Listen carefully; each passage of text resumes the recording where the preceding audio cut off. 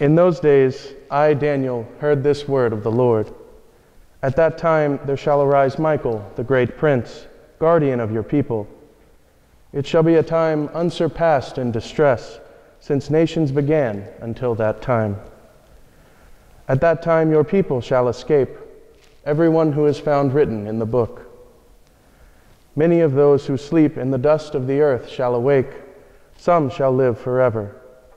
Others shall be in everlasting horror and disgrace. But the wise shall shine brightly, like the splendor of the firmament, and those who lead the many to justice shall be like the stars forever. The word of the Lord. Thanks be to God.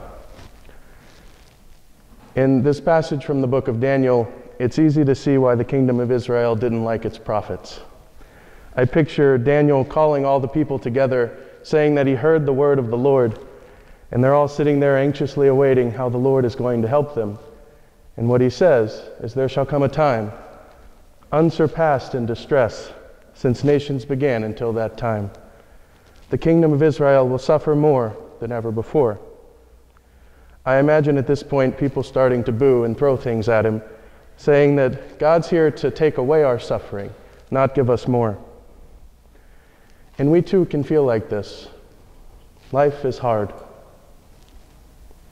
There's times when we don't know how to deal with the distress and the sufferings in our life, and we look to God to help guide us through these difficult situations.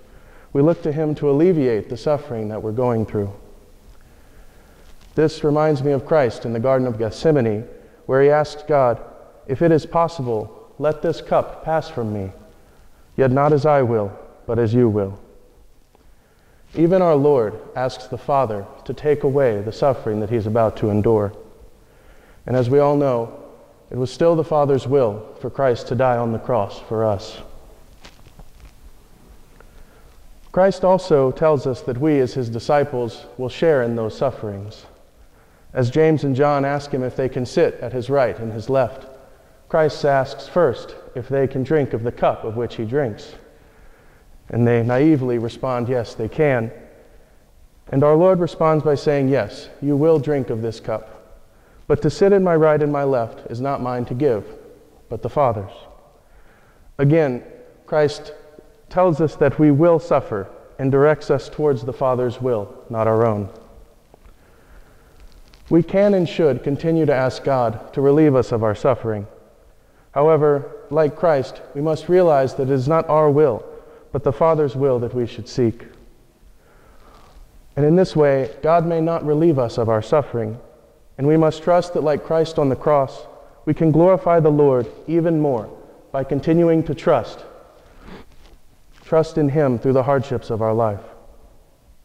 We must have faith that the Lord has something greater in store for us. And this is exactly what I imagine Daniel saying, calming down the people from their booing, telling them that many of those who sleep in the dust shall awake, and some shall live forever. The wise shall shine brightly like the stars in the firmament, and those who lead the many to justice shall shine like the stars forever. This is what we too seek as Christians. As we say in the Creed every Sunday, we desire the resurrection of the body and life everlasting. This is truly at the heart of our Christian identity. Christ did not tell us to hand over our sufferings and our cross to Him. No. He told us quite simply that there will be a cross, and we must pick up our cross and follow Him into the kingdom of His Father. Yeah.